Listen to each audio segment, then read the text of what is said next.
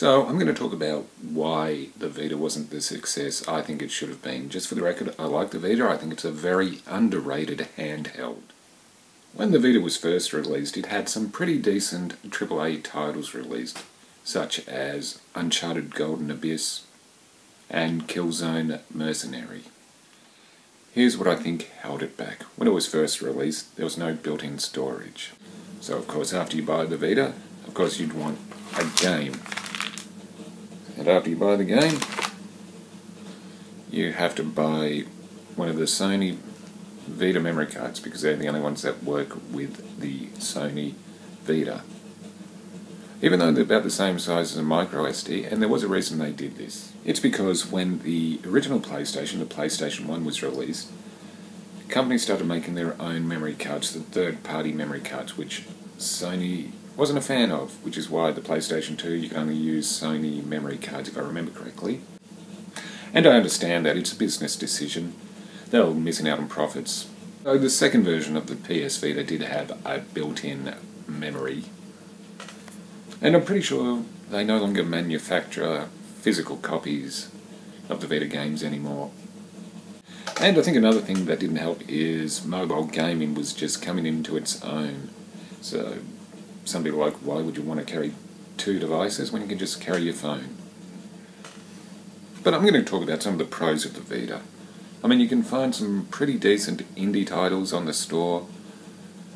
And another good feature is you can buy some of the PS1 games.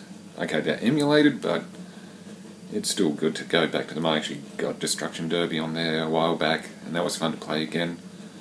Tomb Raider, which is a lot harder than I remember as well. But it was fun to play the old PlayStation 1 games, and they're pretty cheap, so you can't complain.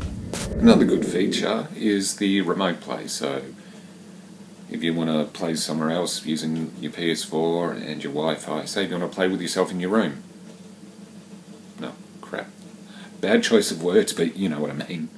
I think the biggest reason it wasn't that successful was its lack of support from Sony. And just for the record, I do like Sony products. I've had every version of the PlayStation. But why make something like that and then just pretty much abandon it? Well, there hasn't been any new releases on the store in the TV shows or movies in a while. I've noticed when you go to the PlayStation store on the Vita. I think if Sony do decide to go back into the handheld market, they should support the product. Look at me telling a multi-million-dollar company what to do.